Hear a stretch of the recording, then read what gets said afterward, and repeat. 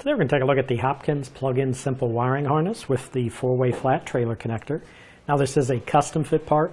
This is designed to fit the 2011 and newer Chevrolet Cruze vehicles. And on a custom fit part, I always like to recommend to you to go to our website, use our fit guide, put in your year and model vehicle, and it'll show you if this will work for your application.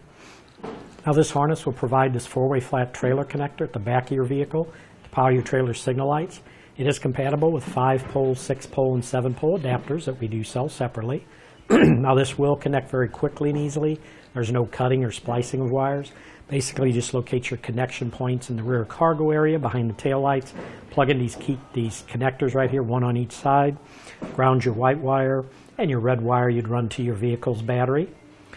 Now this does include this taillight converter, this black box right here, and this is to ensure that your vehicle's wiring will match that of your trailer.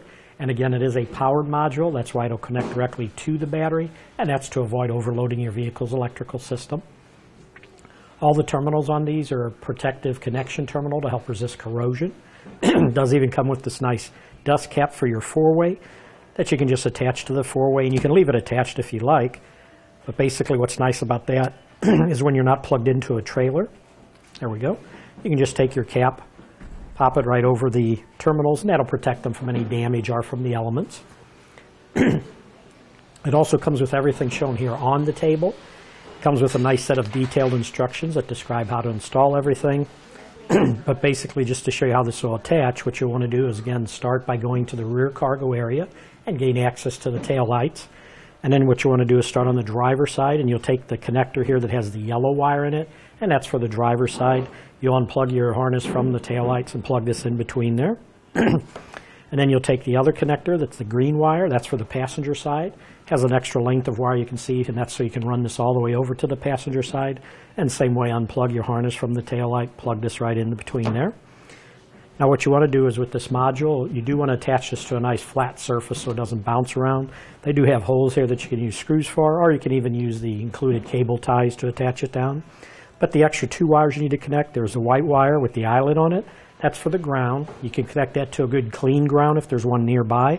If there isn't, they include this grounding screw that you can make your own ground. The other wire has a butt connector on it, is the red wire. That's the power wire. Now that needs to run to your vehicle's battery. And to help you do that, they include this extra length of wire that'll connect to the power wire. One end connects to there. And then you'll run this length of wire all the way up to the front to where the battery is. Now you don't want to connect this directly to the battery. You first want to run it through this inline fuse holder. So connect this end to the end of the fuse holder with the butt connector. And then the other side that has the eyelet on it, that'll connect to the battery.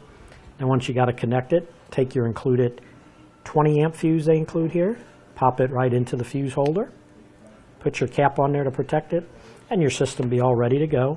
And as I mentioned, they include extra cable ties to take up any slack in the wiring. The other nice thing is they do include this package of terminal grease, which is also dielectric grease. And what you want to do with that is just put that on all your electrical terminals. So before you plug these in, put some grease on them, same way on these connectors here, and even on your 4-way before you use it to plug into your trailer. That'll help prevent any corrosion in those electrical connections. But that should do it for the review on the Hopkins plug-in simple wiring harness with the 4-way flat trailer connector. Click the link below to shop, learn more, or visit us at etrailer.com.